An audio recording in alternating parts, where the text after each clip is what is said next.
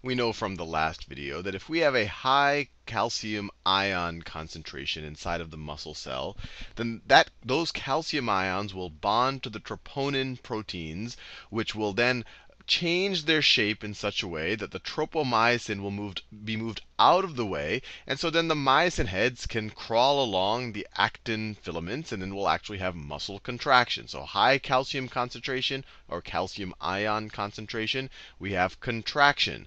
Low calcium ion concentration, these troponin proteins go to their standard conformation, and they pull, or you can say they move the tropomyosin back in the way of the myosin heads, and we have no contraction. So this is contraction, contraction, muscle contraction.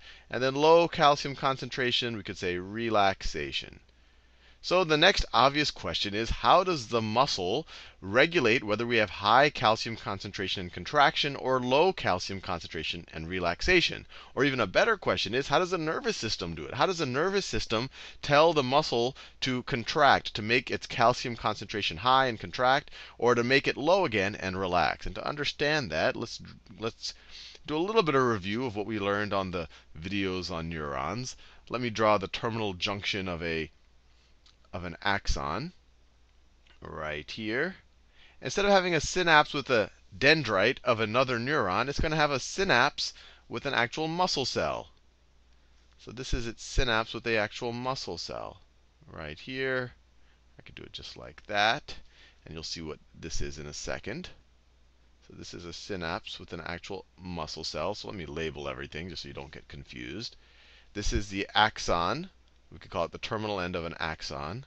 Terminal axon. This is the synapse.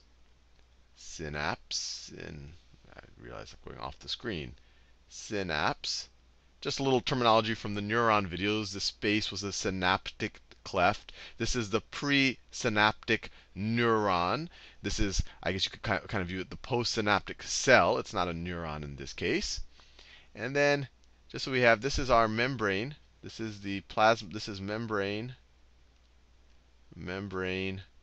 of muscle cell. And I'm going to do probably the next video, or maybe a video after that. I'll actually show you the anatomy of muscle cell. In this video will be a little abstract because we really want to understand how the calcium ion concentration is regulated. Membrane of muscle cell, and this is called a sarcolemma. Sarcolemma. Sarcolemma. I think it's sarcolemma, however you want to say it. So this is the membrane of the muscle cell. And this right here, you can imagine it's just a fold into the membrane of the muscle cell. If I were to look at the surface of the muscle cell, then it would look like a little bit of a hole or an indentation that goes into the cell. But here we did a cross section, so you can imagine it folding in. But it's like if you poked it in with a needle or something, this is what you would get. You would get a fold in the membrane. And this right here is called a T-tubule. T-tubule. It's good to get our terminology out of the way. And the T just stands for transverse. It's going transverse to the surface of the membrane. And over here, and this is the really important thing in this video, or the really important organelle in this video, you have this organelle inside of the muscle cell called the sarcoplasmic reticulum. This is the sarcoplasmic reticulum. And it actually is very similar to an endoplasmic reticulum in kind of its and somewhat of what it is, or maybe in how it's related to an endoplasmic reticulum. But here its main function is storage. While an endoplasmic reticulum, it's involved in protein development, and it has ribosomes attached to it. But this is purely a storage organelle. And what the sarcoplasmic reticulum does is it has calcium ion pumps on its membrane. It has calcium ion pumps on its membrane. And what these do is they're ATPases, which means that they use ATP to fuel the pump. So you have ATP come in, the ATP attaches to it, and maybe a calcium ion will attach to it. I'll do the calcium ion in pink. Maybe a calcium ion will attach to it, and when the ATP hydrolyzes into ADP plus a phosphate group, that changes the conformation of this protein, and it pumps the calcium ion in. So the calcium ions get pumped in. So the net effect of all of these calcium ion pumps on the membrane of the sarcoplasmic reticulum is, in a resting muscle, we'll have a very high concentration of calcium ions on the inside. A very high concentration of calcium ions on the inside.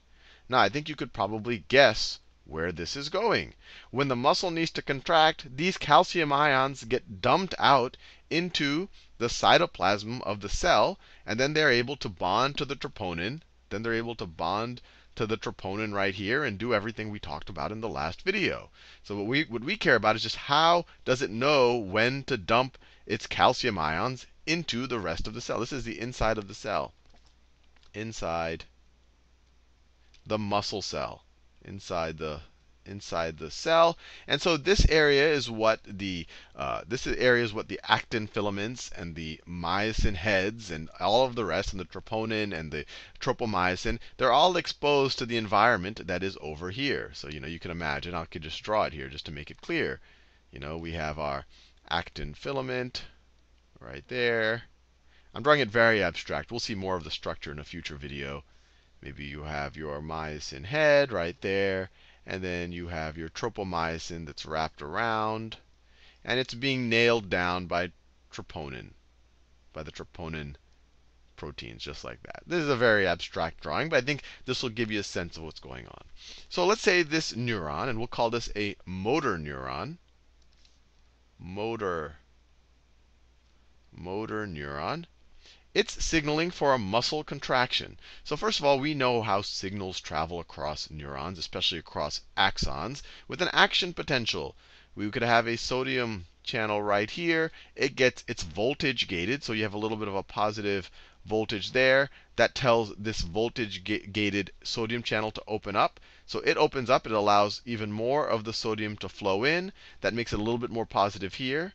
So then that triggers the next voltage gated channel to open up, and then so it keeps traveling down the membrane of the axon. And eventually, when you get enough of a positive threshold, voltage gated calcium channels open up. And this is all review. So the calcium ions. This is all a review of what we learned in the neuron videos. So eventually, when it gets positive enough close to these calcium ion channels, they allow the calcium ions to flow in. And the calcium ions flow in, and they bond to those special proteins near the synaptic membrane, or the presynaptic membrane right there. These are calcium ions. They bond to proteins that were docking vesicles. And remember, vesicles were just these membranes, or these membranes around neurotransmitters. So they're all containing neurotransmitters. When the calcium binds to those proteins, it allows exocytosis to occur. It allows the membrane of the vesicles to merge with the membrane of the actual neuron, and the contents get dumped out. This is all review from the neuron videos. I explain in much more detail in those videos. But you have all of these neurotransmitters get dumped out. And when we're talking about the synapse between a neuron and a muscle cell, the neurotransmitter here is acetylcholine. Acetylcholine. But just like what would happen at a dendrite, the acetylcholine binds to receptors on the sarcolemma, or the membrane of the muscle cell, and that opens sodium channels on the muscle cell. So the muscle cell also has a voltage gradient across its membrane, just like a neuron does. And then that allows, so when this guy gets some acetylcholine, it allows sodium to flow inside the muscle cell. So you have a plus there, and that causes an action potential in the muscle cell. So then you have a little bit of a positive charge. If it gets high enough to a threshold level, it'll trigger this voltage gated channel right here, which will allow more sodium to flow in. Then so it'll become a little bit positive over here. And of course, it also has potassium to reverse it. It's just like what's going on in a neuron. So eventually, this action potential, you have a sodium channel over here. It gets a little bit positive. When it gets enough positive, then it opens up and allows even more sodium to flow in. So you have this action potential. And then that action potential, so you have a sodium channel over here. It goes down this T tubule. It goes down this T tubule. So the information from the neuron, you could imagine the action potential then turns into a kind of a chemical signal, which triggers another action potential that goes down the T tubule. And this is the interesting part. And actually, this is an area of open research right now. And I'll give you some leads if you want to read more about this research. Is that you have a protein complex that essentially bridges the sarcoplasmic reticulum to the T tubule. And I'll just draw it as a big box right here.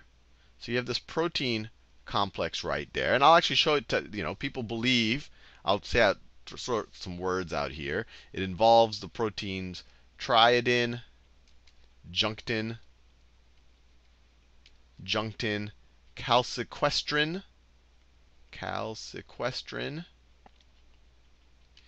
and ryanodine. Ryanodine. That they're somehow involved in a protein complex here that bridges between the T tubule and the sarcoplasmic reticulum. But the big picture is what happens is when this action potential travels down here. So when we get positive enough right around here, this complex of proteins triggers the release of calcium. And they think that the ryanodine is actually what is the part that actually releases the calcium. But we could just say that maybe it's triggered right here. When the action potential travels down, let me switch another color. I'm using this purple too much. When the action potential gets far enough, I'll use red right here. When the action potential gets far enough so this environment gets a little positive with all those sodium ions flowing in, this mystery box, and you can do a web searches for these proteins. People are still trying to understand exactly how this mystery box works. It triggers an opening for all of these calcium ions to escape the sarcoplasmic reticulum. So then all of these calcium ions get dumped into the outside of the sarcoplasmic reticulum, into just the inside of the cell, into the cytoplasm of the cell. Now, when that happens, what are you going to happen? Well, high calcium concentration, the calcium ions bond to the troponin, just like what we said at the beginning of the video. The calcium ions bond to the troponin, move the tropomyosin out of the way, and then the myosin, using ATP, like we learned 2 videos ago, can start crawling up the actin. And at the same time, as once a signal disappears, this thing shuts down, and then these calcium ion pumps will reduce the calcium ion concentration again, and then our contraction will stop and the muscle will get relaxed again. So the whole big thing here is that we have this container of calcium ions that when the muscle is relaxed is essentially taking the calcium ions out of the inside of the cell, so the muscle is relaxed so that you can't have your myosin climb up the actin. But then when it gets the signal, it dumps it back in, and then we actually have a muscle contraction because the tropomyosin gets moved out of the way by the troponin. So I don't know, that's pretty fascinating. It's actually even fascinating that this is still not completely well understood. This is an active, if you want to become a biological research, this could be an interesting thing to try to understand. And, one, it's interesting just from a scientific point of view of how this actually functions. But there's actually, there's maybe potential diseases that are byproducts of malfunctioning proteins right here. Maybe you can somehow make these things perform better or worse, or who knows. So there actually are positive impacts that you could have if you actually figured out what exactly is going on here when the action potential shows up to open up this calcium channel. So now we have the big picture. We know how a motor neuron can stimulate a contraction of a cell by allowing the sarcoplasmic reticulum to dump or to allow calcium ions to travel across this membrane into the cytoplasm of the cell. And I was doing a little bit of reading before this video. And these pumps are very efficient. So once this signal goes away and this door is closed right here, this sarcoplasmic reticulum can get back the ion concentration in about 30 milliseconds. So that's why we're so good at stopping contractions. Why I can punch and then pull back my arm and then have it relaxed all in split seconds, because we can stop the contraction in 30 milliseconds, which is it's less than a 30th of a second. So anyway, I'll see you in the next video where we'll study the actual anatomy of a muscle cell in a little bit more detail.